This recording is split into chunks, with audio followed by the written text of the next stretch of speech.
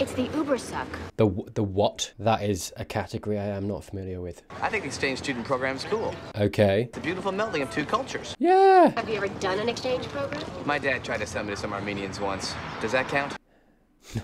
No. Dinosaurs are distinguished by an erect. Right, who's going to be messed up then? Is it going to be the exchange student or what? Maybe that's what I meant to think. Isn't he lunchable? Lunchable. 100% staying at my house. Okay, I'll say a prayer for him. You didn't look at him first? He could be dogly. Dude, stop judging people by their appearance, okay? Oh, it's Rodney Munson. What? You just don't like him because of that time he beat you up every day for 5 years? I don't always use violence. The important thing is you believe that. No, she doesn't though. She doesn't. She talks to him sometimes. I think I got almost all 14 natural elements memorized. There are 103. Students, You're going to be fine, mate. Don't worry about it. the human sacrifice is about to begin. What, mate? Hang on, no. Just roll it back. Just what did he just say? The Incan people chose a beautiful teenage girl to become their princess. Of course they did. I hope this story ends with, and she lived happily ever after. I think it ends with, and she became a scary, discolored, shriveled mummy. A cursed seal placed there as a warning. Oh no. Our boy's going to take that away, isn't he? What's his face? Little defacer. His name's Ampada. We're at the bus station tomorrow night. Why are we looking at? Okay. Don't take the disc. Yeah, there we go. Right on time. Go on, mate. Good luck. Rest in peace. Sis, maybe. I don't know. Who knows? It'll be a fun surprise.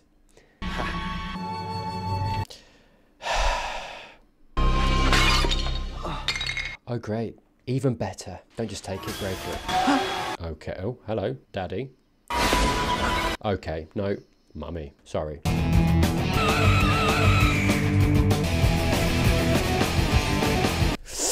I haven't seen that in a while, to be fair. I was not prepped.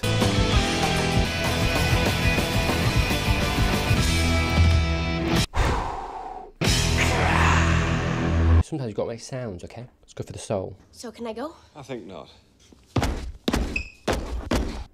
You are the chosen one. Just this once, I'd like to be the overlooked one. Is not. You can be both. Chosen to be overlooked, mate. There's blah, blah, bitty, blah. I'm so stuffy, give me a scone. Scone.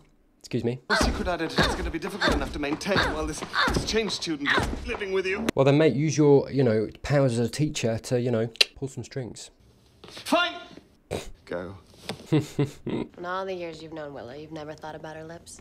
Oh. She's my best friend. Makes her not the kind of girl who I think about her lips that much. Why not? The kind of girl that I'm best friends with. And you can do both. I don't think I remember seeing Rodney on the bus back from the field trip. Hey, maybe he awakened the mummy. Why would you? No. And it rose from its tomb. Guys.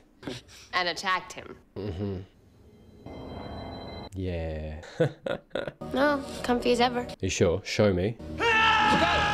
Oh, whoa, buddy. Okay. Were the Incas very advanced? Yeah. Yes, very. Is that going to be the kid? Yeah.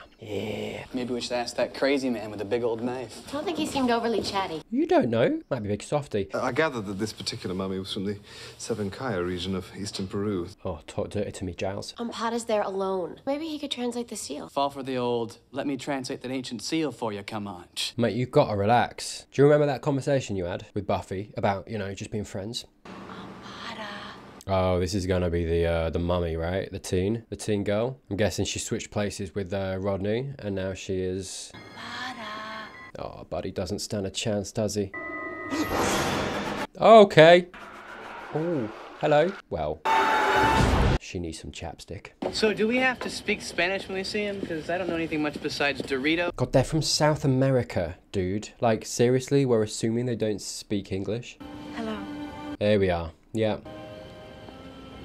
All right, mate. Put it back in your pants. Ay caramba.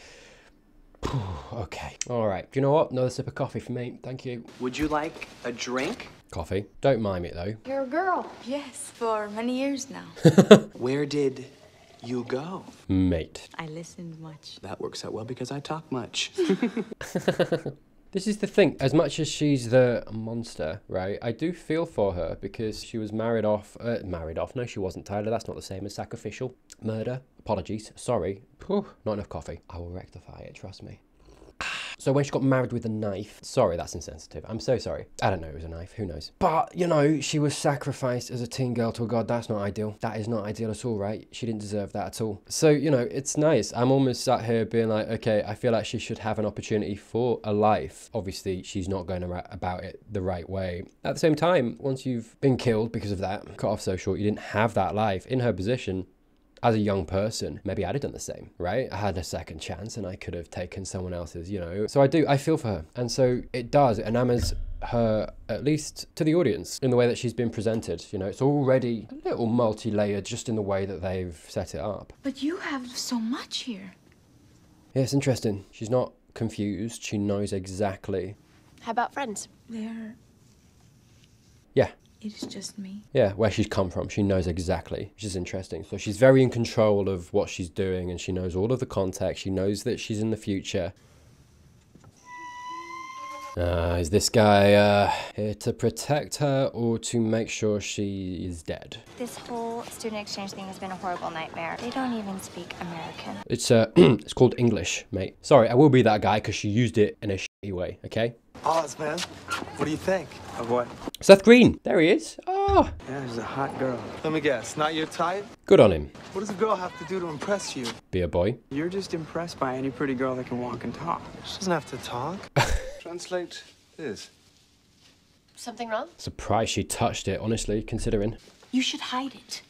I think this represents bodyguard. Right, but what? But like guarding what? You, or that you stay dead for the god? He guards the mummy against those who would disturb her. Right. Oh, Willow, maybe you could... Stay with Impata for the day. I'd love to. Is your name Willow? A snack food. And here's how you eat it. Now I cannot try it. That's why you've been too. Oh, this is the thing. I feel like this is actually going to be genuine. Beautifully done. Well done, mate. Hey. You are strange. Girls always tell me that right before they run away. Oh, see, he's opening up to her. This is the thing. And he's going to have to let her go. Yeah, so I think this is going to be genuine. For both of them, actually. Not just Xander. I think she's going to kind of, you know what I mean? They're going to have a little bit of a relationship. And it's going to be really painful for him, actually, towards the end. Because I think she's going to have to go back. Maybe. We'll see. I can spend my life waiting for Xander to go out with every other girl in the world. Or you could talk to him. Or I can just get on with my life. Or wait, listen, hear me out. Or you could talk to him. Oh, God. Where is it? Mate, you need to aim more for, like, their head as opposed to air. It's you. Hey, it's that guy from Twilight. Hey, what's he want? He said, give me the seal. Mate, I don't know how you're going to get one of those. Is there a beach anywhere? Like, We're in the crime club, which is kind of like the chess club, only with crime and no chess. That seal nearly got us killed. Your investigation is dangerous. I do not want that, just normal life. yeah, that's the thing, look. She doesn't want danger anymore. I mean, it's what I was talking about at the beginning. I think there's a lot to be empathetic towards in regard to Ampata's plight. Like, she just wants to live. She just wants life, right? Because she never got one. Yeah. This is the thing. I think the potential for the ending actually has, like, the ending of the episode and over the course of this episode, it could be really tragic and powerful, actually, because of that. Can I tell you a secret? I like you too.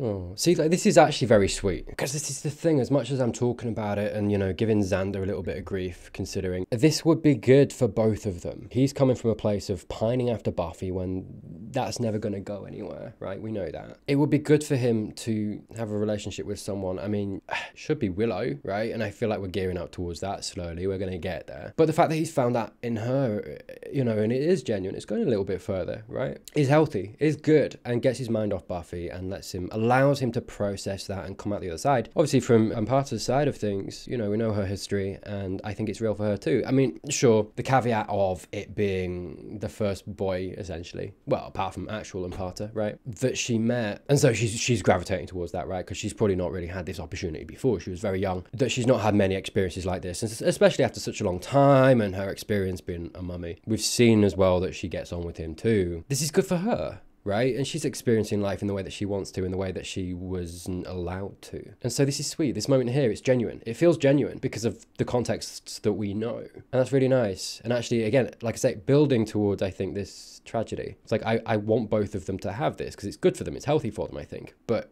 we as the audience know that it can't last, which obviously the characters in the show don't know. That is unique to the audience, and I think in the audience it holds this, oh, this is nice to watch, I like this, alongside the but it's got to end in tragedy. And that's a really interesting mix again, and engages you as the audience. You're not a praying mantis, are you? Fair question though. Where you going?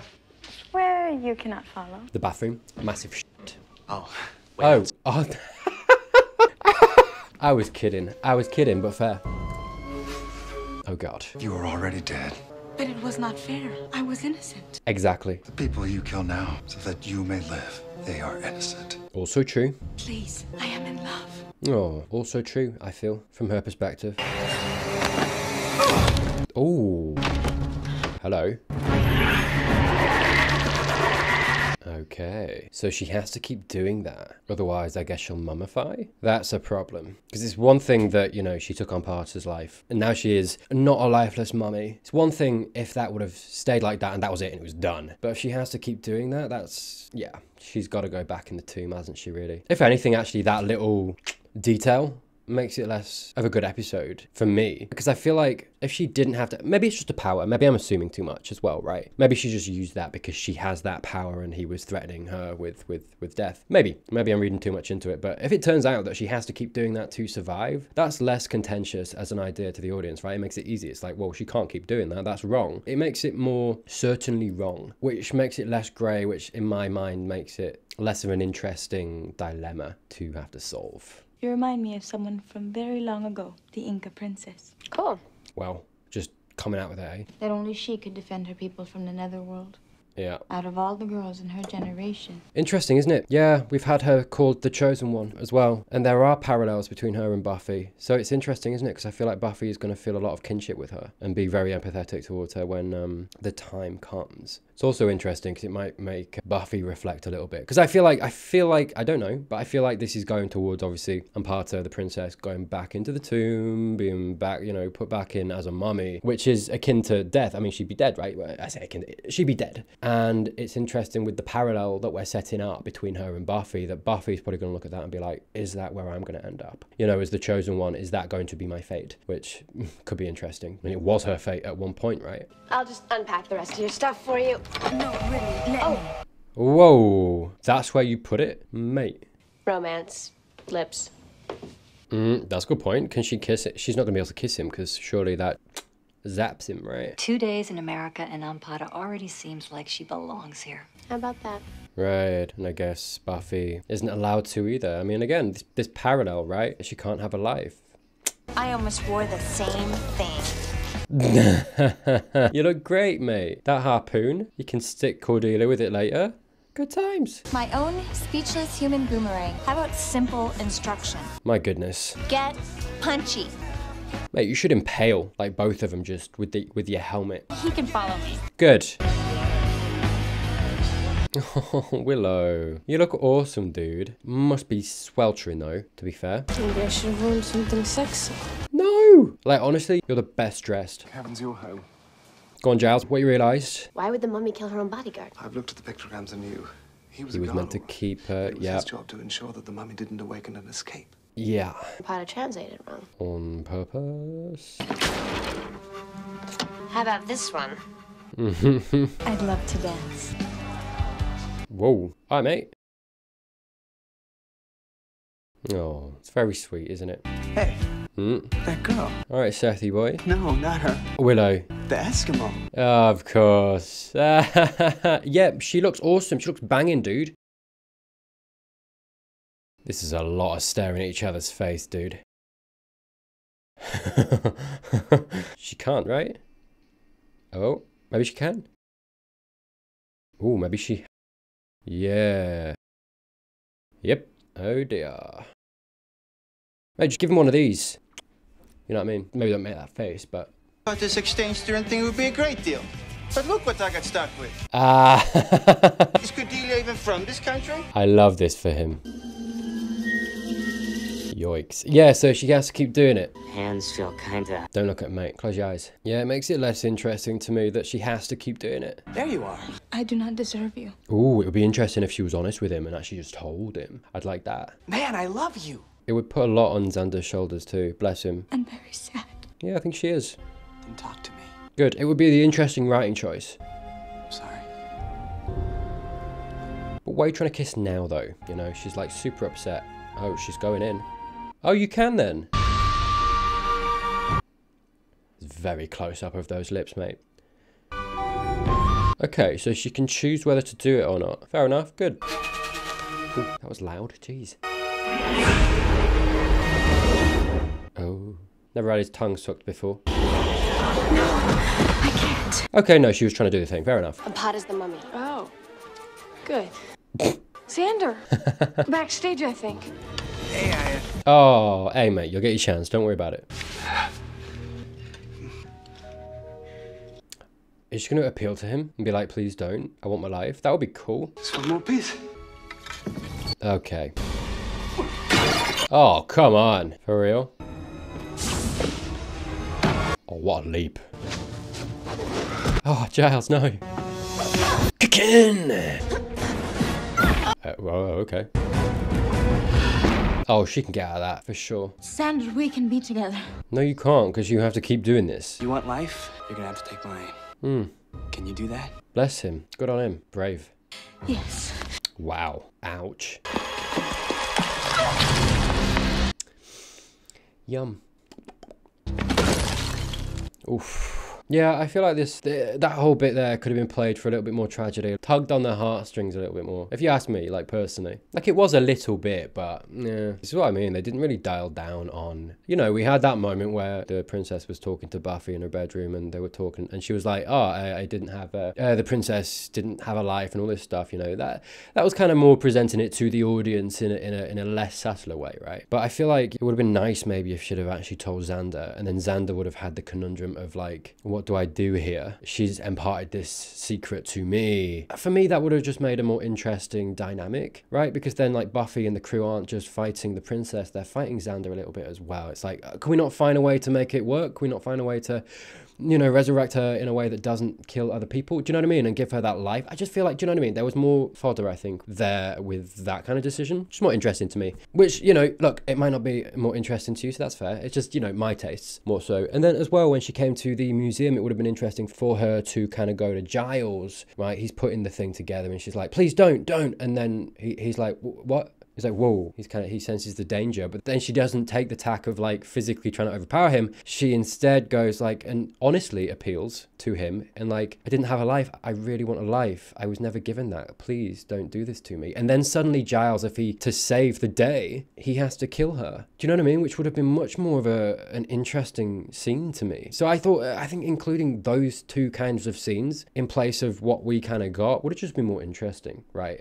This is more cut and dry, a little bit simpler. And you know what I was talking about, maybe would have increased the runtime a little bit more, which they maybe couldn't have done. Yeah, that's how I would change it, how I would make it more interesting. At least, like I say, to me, this is all subjective. Ampata wasn't evil. Yeah.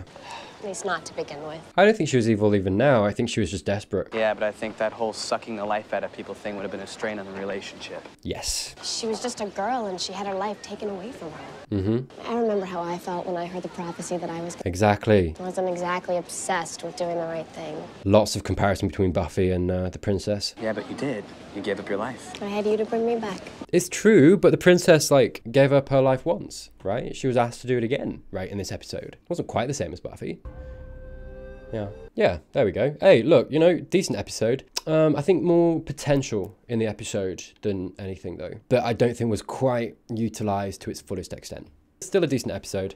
Nice themes there. Maybe they just didn't have the runtime to do more with it as well. I don't know. If you asked me, there was. But, you know, it is what it is. Decent, just a little bit disappointing in the ways that I thought it was going to go and didn't. Right. But hey, that was episode 4, Inca Mummy Girl of season 2. Thank you so much for watching. Subscribe if you haven't already. And thank you so much for those who support me. I've got YouTube memberships and Patreon. Links in the description down below if you'd like to support me. I've got early access and a little slice of life tier as well. Also got some books on sale down there as well, some novellas if you're interested. But other than that, thank you so much for watching. Consider clicking on this video right here to keep the good times rolling and show support that way instead. But other than that, thank you, and I'll see you soon.